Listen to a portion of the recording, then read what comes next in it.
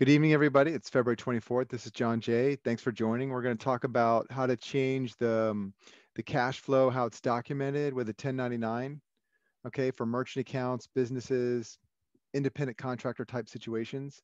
Someone was mentioning this to me the other day, and it would be, it seemed like a pretty good topic to cover. It's a common question. And I'll just share some details and we can cover it. We can talk about it. And then also, I wanted to mention, someone was mentioning to me the other day, I wanted to cover this, where you're not getting a 1099 at the exchanges, but you're getting some kind of other report. And I want to talk about that. So let me just start with the other one first.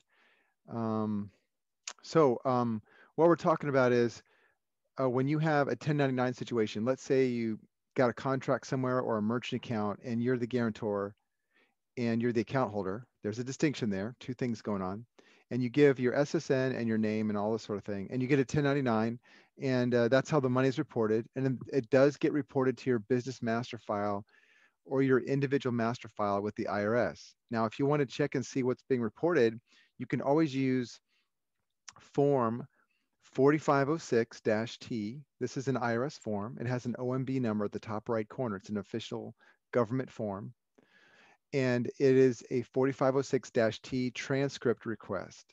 And if you read that form, it's almost self-explanatory. I mean, you can just check the box as to what you want. What you typically are going to want are all third-party pay or reports, 1099s, whatever they are, 1099-B, miscellaneous, whatever. Um, you want to see all W-2s, all these things to make sure that you know what the IRS knows about your income, who's reporting income on you. So that's you pull the transcripts. You can select.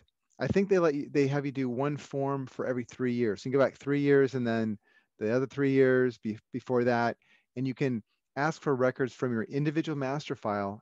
And I would also recommend that you include records from your business master file. Okay, individual master file IMF, business master file BMF. Okay, so you can then see what the IRS sees regarding your income.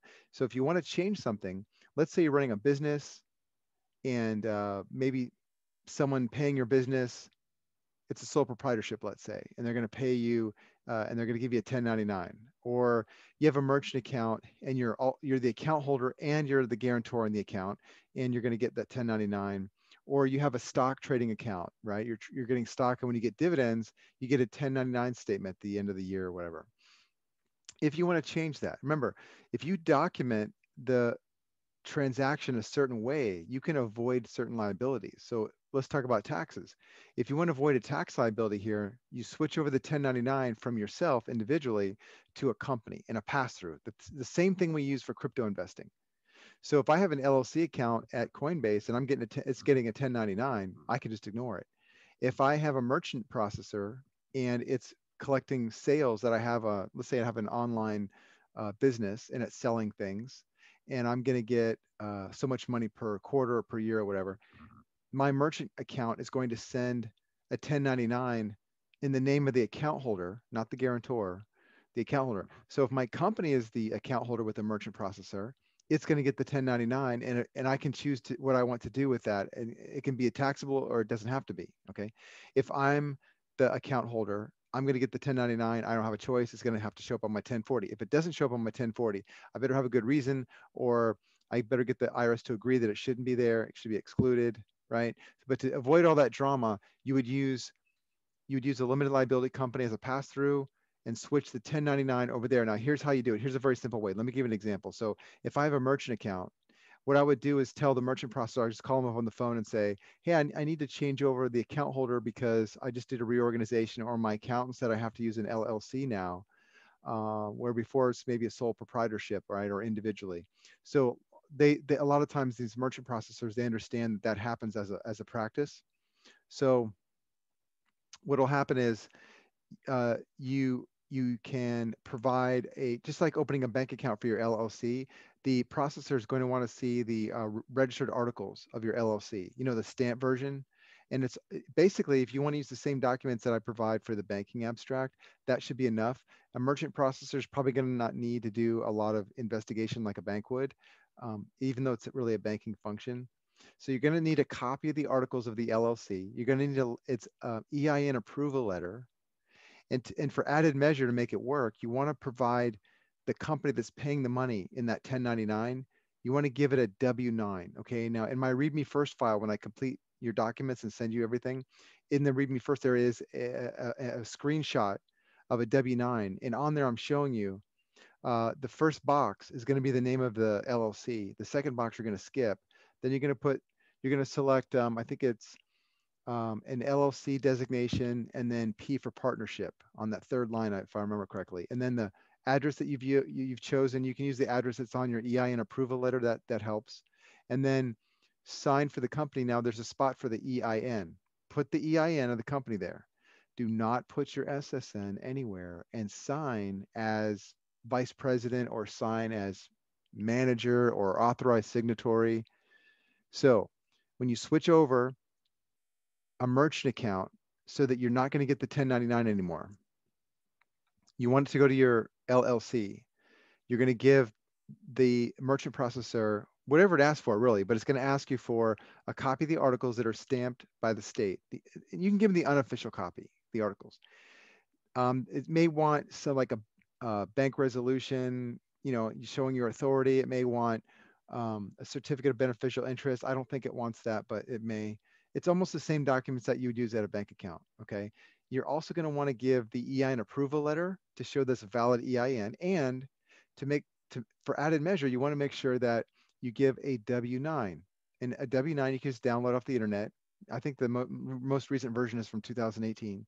And then you would just fill it out like I was just describing. Okay. That's how you switch it over. Now, let me check here real quick. Let's see. Yeah. All right. Now, um, if it's a stock trading account, same process, but a little bit different in the sense that you're not always talking to people that know what they're doing. And so you want to make sure that the person who's going to transfer or convey your stock holdings at, let's say Charles Schwab, for example, you're going to convey your stock holdings from your personal name to an LLC name. So you need to open a new account at that brokerage in the name of the LLC. And then you want to convey the title of the stock from your name to the LLC. Now, here's a very important part. The conveyance, of course, is not a sale. You can tell them it's for estate planning. You just want it retitled. It's retitled. The beneficial interests are going to remain the same. So the conversation you want to have is with someone who appears to understand what you're talking about. So you have to explain. When you retitle, or when you move these stock portfolios, when you move these stock holdings over to the LLC account, do not show it as a sale. There should be no 1099. There cannot be a 1099. Make sure that they understand that it's just simply being retitled or reorganized for estate planning purposes. And sometimes you may have to talk to a manager or someone who's a bit older that may understand. Maybe the younger people may not understand what you're talking about.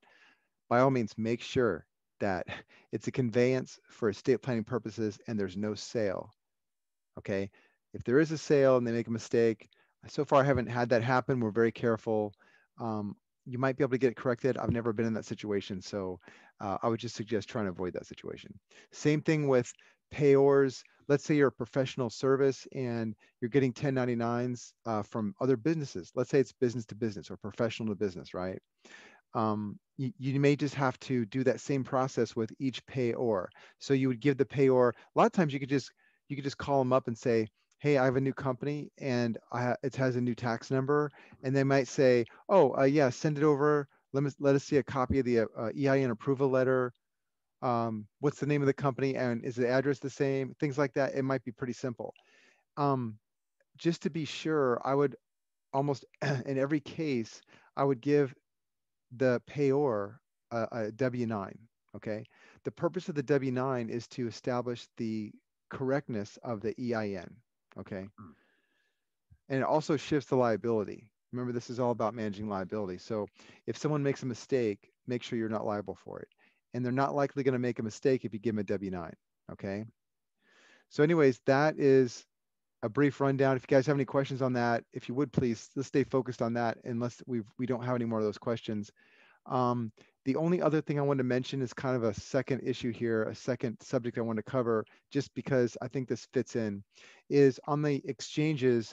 Remember, a lot of the things you're hearing about cryptos and tax reporting is just to get you to do a certain thing. Okay. It's not accurately telling you what you have to do. Okay. But if you do it, there's nothing wrong with it. It's just a lot of times you'll pay a lot more taxes. So one of the things I just discovered the other day is Coinbase is sending out this thing called a it's called a gain loss report. So the question you would ask is, oh my gosh, gain loss report. I have gains according to Coinbase. Do I need to report them on my 1040? This is the purpose of that document. In my opinion, they want you to trick you into doing this. Okay. This is vastly different than a 1099. Here's how you know. If you look at the 1099, the top right corner, you're going to see the OMB number. Typically, it'll be like OMB 1545 dash some four-digit number, okay? OMB stands for Office of Management and Budget. That's a federal government agency that has to do with OMB document, official documents, okay? That is an official government form. A 1099, that tells you that that document and that information on there was also given to the IRS in this case. If you get a gain loss report from Coinbase, it is their software, Coinbase's software, and it's suggesting that you should file a return. And a lot of times, what it's doing is causing people who did not get a 1099 to go to their accountant, who will then say, oh, yeah, we have to report the gains the way it says here on the document. I'm just going to recommend that you not do that. There's no reason to pay tax on something for which you did not actually receive a gain on under cash basis reporting. Okay. So just be aware of that. On the gain loss report from Coinbase or any of the other exchanges, I think they're all going to start doing this. Look in the top right corner, you will see there's no OMB number. This is not an official form. Okay. And you can also, if you're not sure, you can do a second verification. Get a copy of your transcripts from the IRS. You ask for your individual master file on form 4506-T. All right. So if we could, let's open up for questions. You guys are welcome to send me something in the chat, but you can also just raise your hand and I will call on you. I want to try to stay focused on that. If that's too simple and we covered everything, we can certainly talk about other things. If that's the case, we're not going to go too much longer. All right, good. I'm glad that sounds pretty simple. All right. Just so you know, I've got lots more content coming. This call becomes content a lot of times on the ultimate section of my video membership. Sometimes I put parts of it on YouTube. There is more content in what I set up just recently, which is the inner circle on privacyfight.io. That'll be an a la carte type video. We have content now on the request for determination letter. I went and published the whole letter. It's all up there. You guys can't see it yet, so don't get frustrated. I deliberately haven't published it. It's not available yet, but the content's available. I just haven't published it. We have more explanation on the operating agreement that you guys get. The standard operating agreement that I like to use, I go through all the different provisions of the operating agreement, explaining why I have it written that way, why I omit some things, why I've removed certain things from the operating agreement. That's going to be part one. Now I have part two that's going to talk about how to bring on an equity partner. And I'm going to show you how to modify the operating agreement for that purpose. And then among other things, there's a couple more things I want to show you on how to add certain provisions and why and when on the operating agreement. So I'm thinking it's going to be more like a three, maybe a 4-part video series on the operating agreement, its purpose, and how you guys can use it. All right. So there's a lot more too. I do want to do a couple, maybe it's going to be at least one or two. With each of those video series, I'm going to have a Q&A session. It's going to be live. We can talk about these things. And then I'm going to talk about Jay's Trust. I know he did a great job, really, guys. He did a great job explaining how to use them, but I know you all still have questions. I have my way to explain an application for the use of Jay's Trust. Okay, he was speaking generically. I can give you more specifics. So I'm going to do, probably one or two video segments on using his trust. I see here there's some questions, so let me get to those real quick. I see someone's got, okay, Rich, I'll get to you in just a second. Can the equity be stripped from a single member LLC? A trust is the single member that owns a home. Okay, and has notice of tax lien. Okay, so if the lien is on the title holder. Okay, so if the lien person on the notice from the IRS, I'm assuming it's a person, a human being. Okay, if that person is not on the title at the time that the notice of lien is published, it won't attach to the property. So stripping the equity, you can't do that with the IRS. In order to avoid the IRS lien and encumbering the property, you actually have to deed the title to a third party. It has to be an innocent party. So if John Smith had a problem with the IRS and he had some liens coming, and maybe he sees them coming in this before the liens get filed, the notices of lien, he can convey the title to a company or a trust or something. I don't care who owns the LLC, that doesn't matter. It's just the title of the LLC. It could be a single member LLC, no problem for this purpose. And if he does that before the notice of lien is published, it will not attach to the property, okay? But there is no other way, because an IRS lien has a priority over a mortgage. So the way you strip equity is with a mortgage, so it wouldn't matter, the IRS still has a priority lien. Ironically, a state tax lien has a priority over the IRS lien. Not to say that it's easy to use it that way, but just so you know. All right, and then if I'm working as an independent contractor, I would follow the instructions you just gave. Exactly. Independent contractors, you would use a W-9, maybe a phone call. A lot of times you can, contact personnel, payroll, those guys handle it. Even if they don't ask for a W-9, I give them a W-9. I'm going to get back to the next one from Jen, but I'm going to go over here. I think, Rich had a question. Rich? Hi, John, can you hear me? Yes. Okay. I hope this is a simple question. You had discussed conveying investment accounts over to the LLC. Would you recommend doing that with the crypto trust that you helped me set up, or should that be a separate entity? If you have a crypto trust already, with an sufficient. LLC. Yeah. Okay. Yeah, great. That's sufficient. Okay. It's good like it is. Yep. All right. Thank you. All right. All right, Jen, what do you got there? Is it the same question you have in the chat window? Yes, it is. Okay. Please ask a question about using the LLC to set up for me hold title real estate. Yeah, once you have the LLC, sometimes you can convey title without registering the LLC, but let's just say standard, what we always do, we register it, then we convey the title of the real estate. Just so you know, if that's all you're going to do with it, you don't need an EIN, don't need a bank account. If you sell the real estate in the name of the LLC, you will need a bank account to clear the funds. So that's what I was asking. I thought I had heard in one of your talks, though, that there was a way around that to not necessarily need the bank account. Did I misunderstand that? Or if you have to clear funds, it's kind of difficult to do that through a title company. You want to make it look like everybody else, right? So, so at the time you would clear funds, you got to get an EIN and a bank account. That's the easiest way. Okay, perfect. So if I already have an LLC that you set me up that I'm using for crypto, and I'm about to, it's a rental property. I do still have a tenant in it, but we're about to list it and anticipate it selling pretty quickly. And I haven't moved it yet. Would it make sense to just move it into the LLC I already have for crypto temporarily? And then that way I don't have to open a new bank account, get a new tax ID. So I mean, normally you wouldn't, right? Because of the liability with a rental. Yeah, you're going to have a temporary situation. You're going to hold the title, and then it's going to be liquidated, and then you got cash, and you got cryptos. And cryptos are extremely liquid anyways. So your risk is almost nil. It's nothing to do it that way. Even if you held the property there for a while, I just don't recommend that as a practice, because real estate is vastly different than cryptos, but cryptos are quite liquid. So you're pretty good there. Okay. That'll be fine. Yeah. Perfect. And it shouldn't matter, right? If my LLC is in Virginia and the property's in South Carolina, shouldn't make a difference, right? It's legally permissible to do that, but you're going to run into some friction from the title company because attorneys get involved and they just don't like things like that. They're trained to make you a resident, but you can close the deal that way. We've done it many times.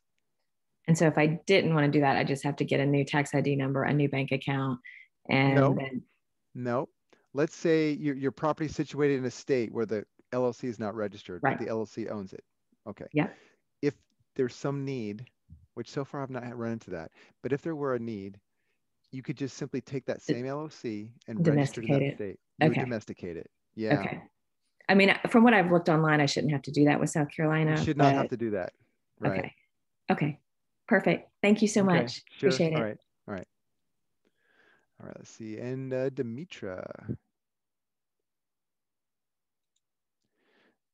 What's your question? What are you working on? Sorry, I was trying to unmute myself. Sorry. So, John, I just wanted to know, working as an independent contractor and wanting to switch over, can I use the LLC we opened up for cryptos, or would it be best to have a separate LLC for getting paid? I would not mix crypto investment with regular income from a profession I have. Now you can do it and it's low risk. It's just not a good practice.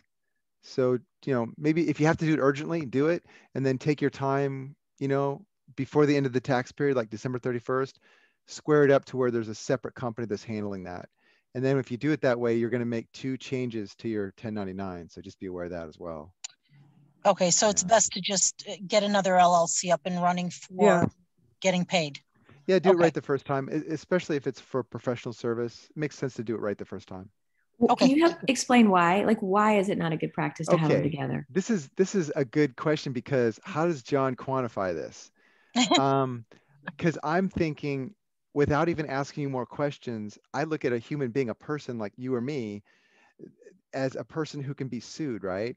Or who can be accused of something like money laundering, or can be arrested for some crazy thing that may result in civil asset forfeiture. All kinds of craziness can happen, right? Why do you want to mix that in with not just a crypto account? We're not talking about, my checking account that I pay my bills with. No, no. This is a crypto account. This is an entire portfolio, right? Am I right?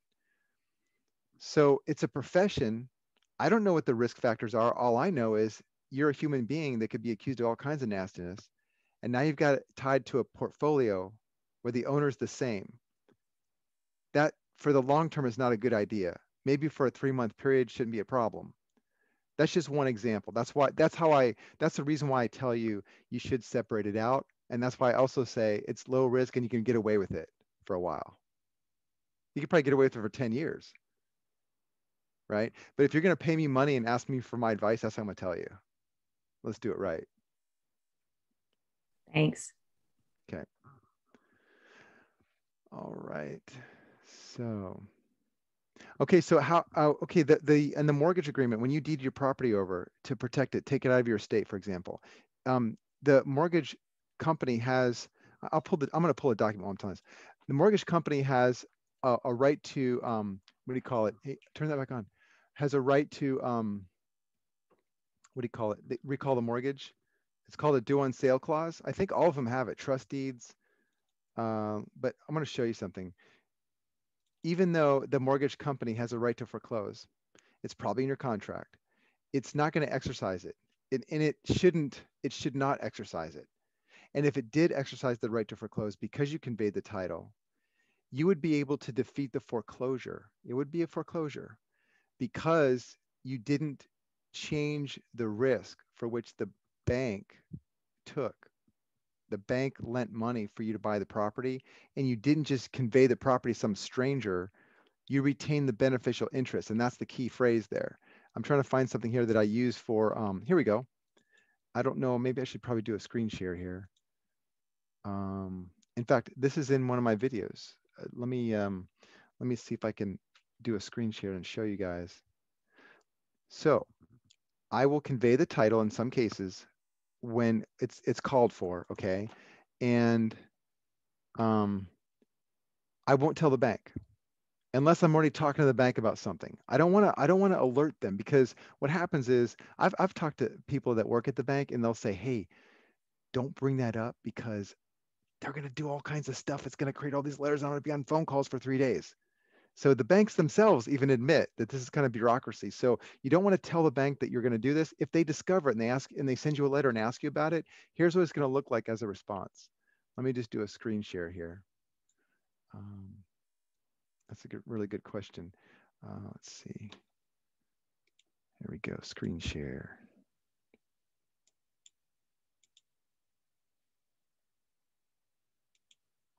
Okay. You see, so this is my example letter. See how simple it is?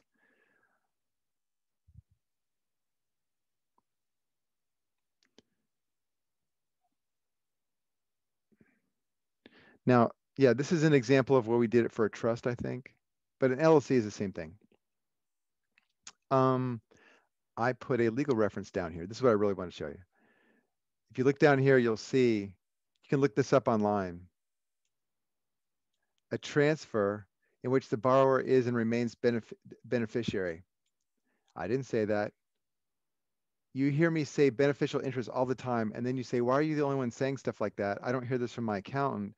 And now I'm showing you, as it turns out, here's a federal law that refers to the beneficial interest not changing. Okay. So John didn't make this stuff up.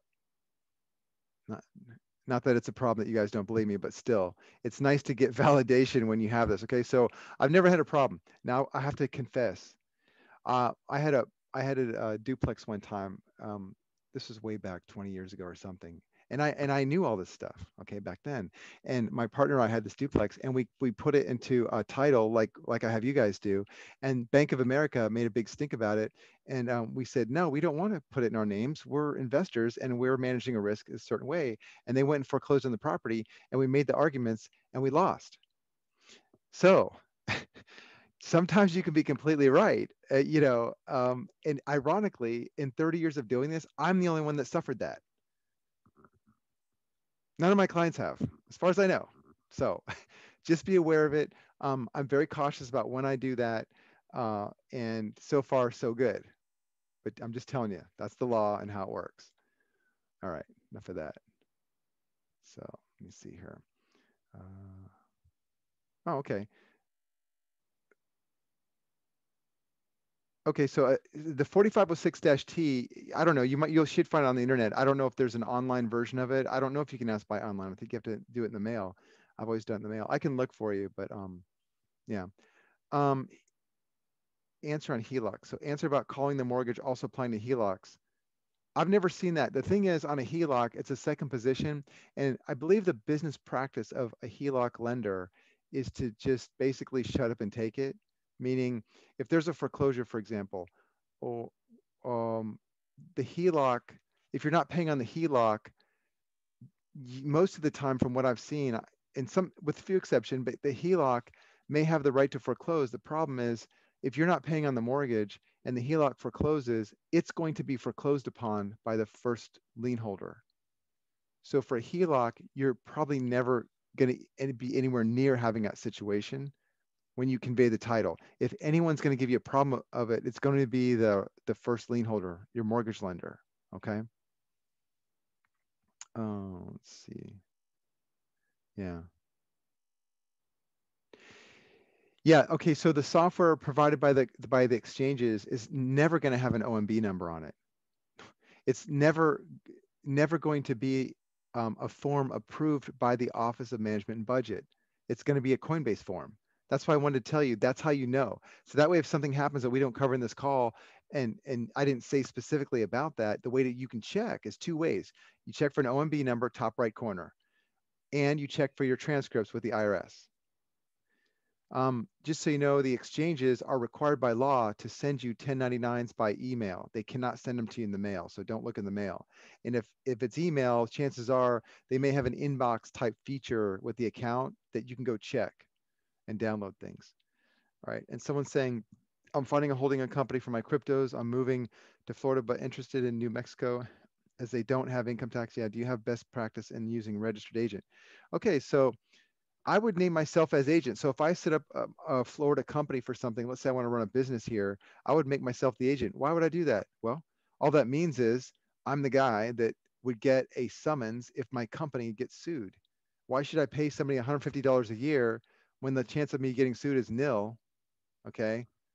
Why should I do that? I'm just being practical.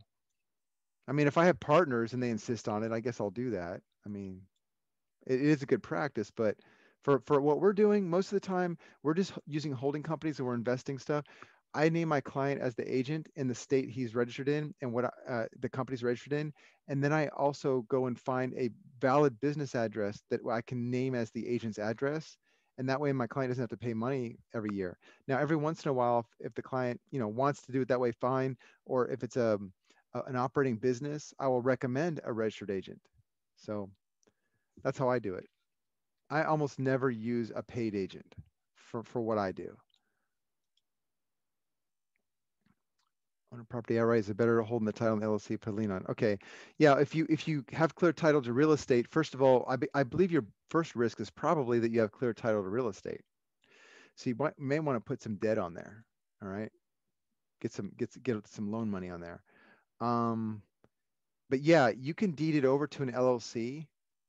Just know that if there are any liens on the property, they'll follow the ownership, so they'll still attach at that time.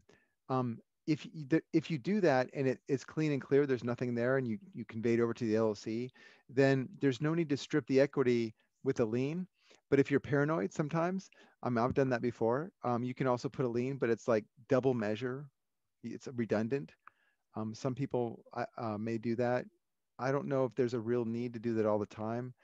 Um, but yeah, let's see. And let me see here. What's this? Bank for closing. Yeah. I mean, here's the thing. We could have avoided that. All we had to do was do what they told us. Okay. The bank said, convey the property back to the way you had it.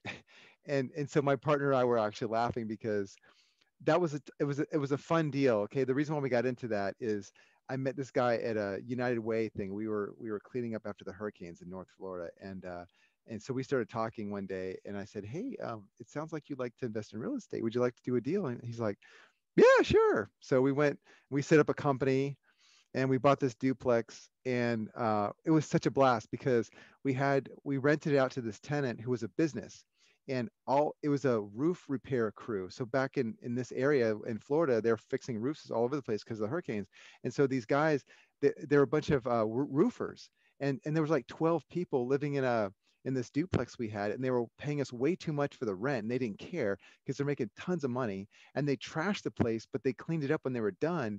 It was just a fun time, and so we just had such a good time. And so what was happening is the bank was saying, we're going to foreclose if you don't fix it, and my partner and I like, whatever, send them the check.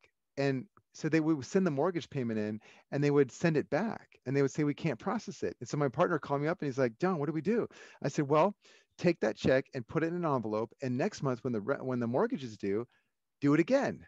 And then every time they send the check back, just document that you sent them the check. That way, when they foreclose, we will not only have the use of all that money, which we made like thousands of dollars. It was like a debt-free property for years, for like 3 or 4 years, debt-free property. And when we go to the court, we'll just show the judge how they acted in bad faith and this sort of thing, which we did. And the court let them have it. And I didn't know at the time that it was inevitable anyways. That's another story. But anyways, so it was my partners and I decision to let them foreclose when we could have avoided it. So, call that stupid if you want, but our thing was we just enjoyed that experience, and we made a bunch of cash off of it, and we didn't care what happened. So I'm not saying you should try this at home. All right. So yeah. All right. So let's see here. So asked about using our crypto LLC as a family member's IRA beneficiary in order to do that.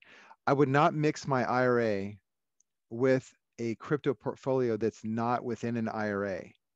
So if you're asking me about that, yeah,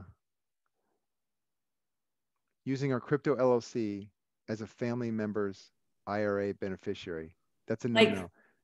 Yeah. yeah, to be the Okay. recipient of the if something happened, Oh, right? okay. The beneficiary, I remember that now. I was Yeah, saying because you were that's like, okay. what?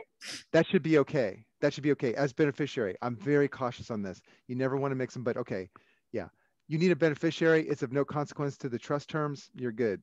I think you're fine there. No problem. Yeah. Okay. No one's ever asked me that. So that's why I was wanting to be sure. Yeah, well, that's why I wanted to bring it back up, because I was like, maybe Thanks. you had a few months to think on that and come up with some other reason Yeah. why it wouldn't be a good Yeah. idea. Yeah, I did. I remember. I didn't do more research, but I gave it some more thought, and everything that I know, I just confirmed, okay, I know that there's nothing else there. So, because beneficiary, you can name your dog as beneficiary. Well, Right. I mean, did you guys know you can do that?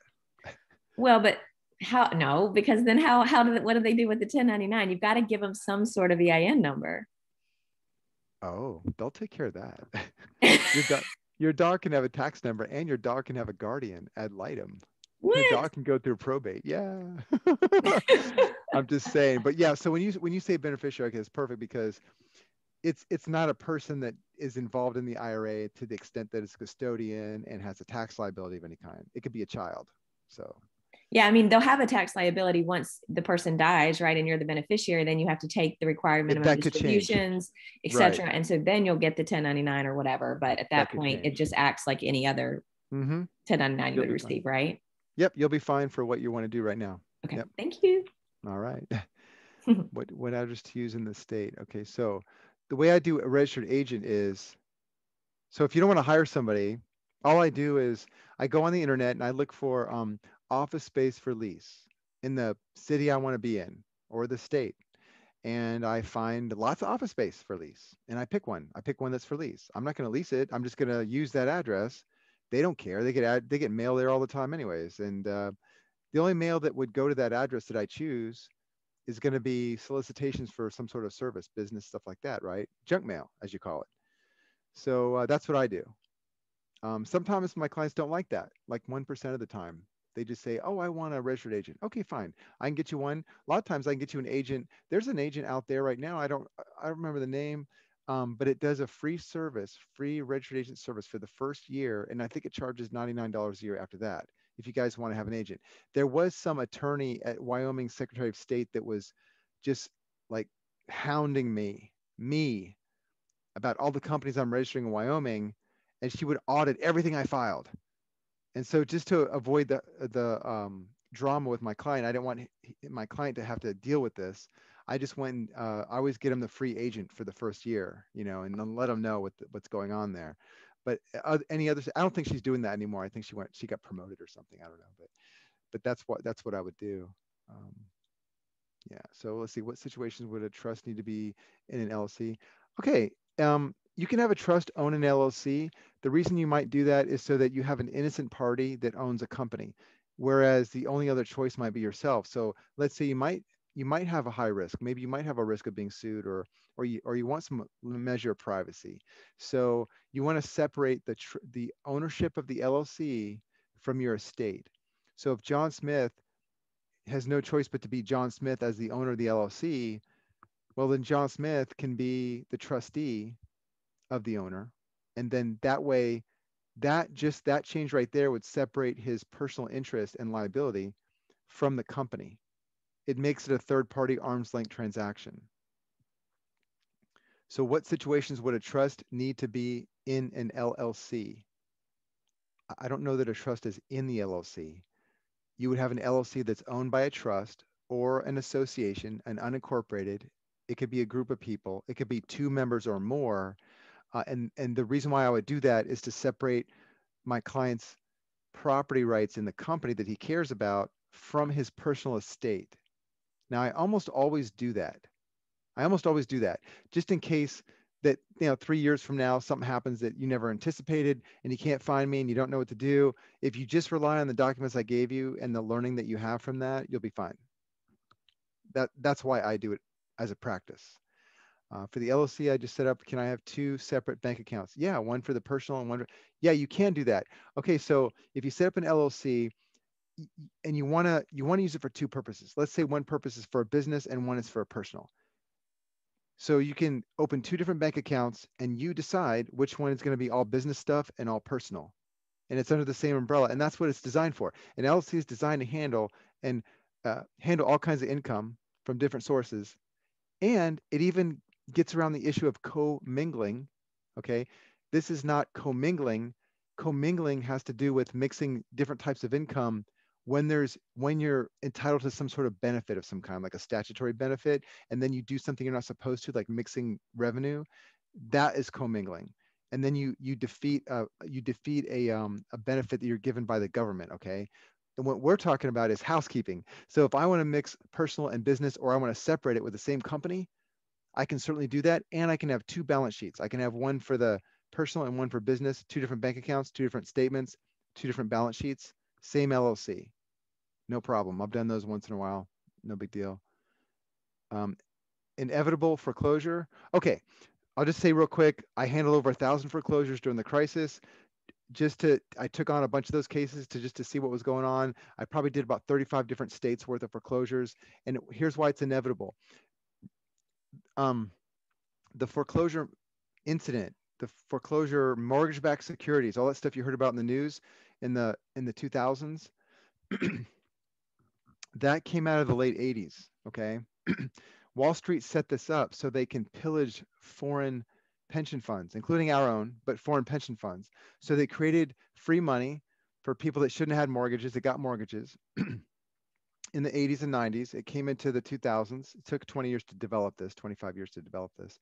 And then Wall Street then went and made deals with other countries to be allowed to go into those countries and sell mortgage-backed securities to the fund managers for all the pension funds of these foreign countries in Europe and probably South America and probably Asia too. And the Americans, right? North America, it's Canada. We're not immune to this stuff.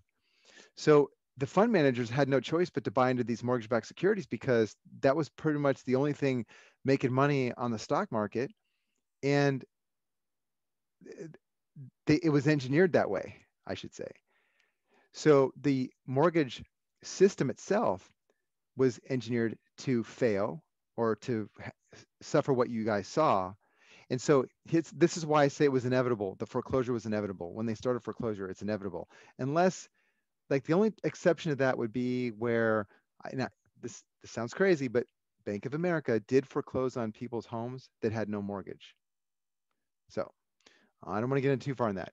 But the way I believe that those pension funds were able to be stolen from the Wall Street investors through mortgage-backed securities is that these foreign countries told Wall Street, we'll let you come in here and do that, but you're going to guarantee that you can foreclose on these properties and you can exhaust those lien rights and you can make sure that our interests are insured and that you can make this work. So what that means is they had to make sure that the court system would foreclose on everything that the banks wanted. And I could tell you right now, I had cases where we caught them in open court with flat out forgery and fraud. I mean, every case was forgery. Everyone was. But we actually caught them, like, the words coming out of their mouth admitted that it was forgery, okay? And this one case I had, they literally ran out of the courtroom. I'm not making this up. And they had to go, they ran out, and next thing you know, a month later, they redid a bunch of documents, filed it in the court, and excused themselves, and the judge went along with it and gave the house to the bank. So that's why I say it that way. Long story, sorry. And then as beneficiary, yeah, Jen, beneficiary. All right. Any issues using LLC EIN for Ameritrade account? No, it's a good idea. Use an LLC. It's going to have its own EIN, and that is how you separate out that liability from yourself personally. Okay. And then let's see, use LLC to docs to establish an account. I got to open this up a little bit so I can see it. Yeah, okay, so sometimes you have trouble with opening accounts. So LLC to open an account with Nexo, simply said they don't allow PMAs. That happens. So I give you a couple options in your Read Me First file if you guys want to. If you really want that service, it's none of their damn business to tell you this. But if you want the account, you kind of gonna have to go along with it.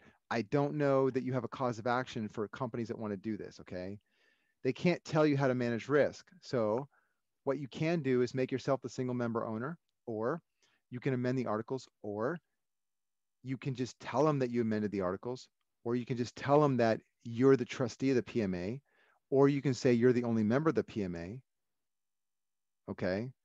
And leave your articles the same. You can also start out with a single member or a double member. You can add your mom on there, right? Put your mom on there if you want charging order. And then you can open your account at Nexo. The other person's going to have to give his ID, okay, as part of KYC. Once that's all said and done, you can amend the articles if you really like the PMA idea. So you got to work around a little bit. Yeah. But before I would change anything, I would just tell them that you are the PMA. Tell them whatever you have to open the account. All right.